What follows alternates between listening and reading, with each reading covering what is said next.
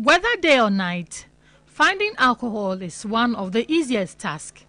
In different shapes and sizes, it can be on a tabletop, in a kiosk, or in a big pub, in bottles, sachets, and other packaging forms.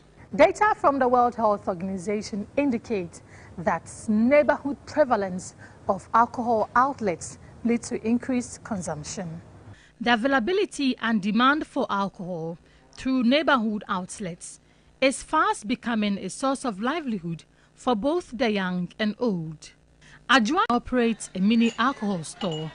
The ease with which drinkers can access alcohol forms the basic component of alcohol availability, and in her small way, she enforces some restriction. When you were a child and you came here to buy an alcohol, I'll ask you that who sent you, either your father or your mother sent you, before I will sell it for you. Because alcohol is not for children, it's for adults.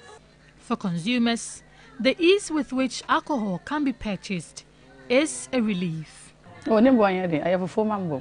It's not expensive. With as little as 2 cedis, you can purchase some.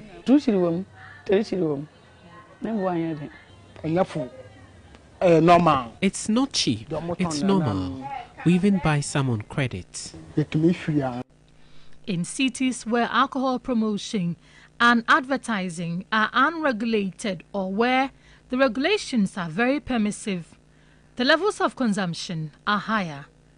The Ministry of Health is taking significant steps to reduce the exposure of alcoholic advertisements in both traditional and social media. So the children will be awake and would have gone to bed by 10 p.m. So at that time, it will be relatively safer to start running adverts. And then they will also wake up by 6 a.m. So that's why we are blocking from 6 a.m. all the way to 10 p.m. when there should not be advertisement of alcoholic drinks.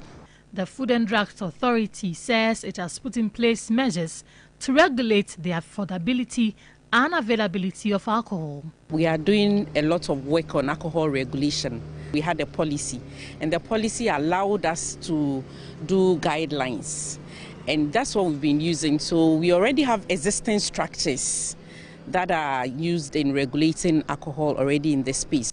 The Mental Health Authority is equally worried about the loose restriction on alcohol acquisition.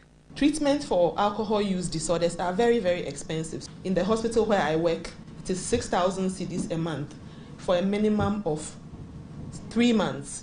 And a lot of patients that we see need multiple sessions of these admissions to be able to be free of the disorders.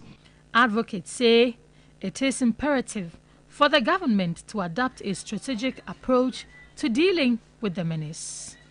Grace Hammoah Agyemang, TV3 News, Accra.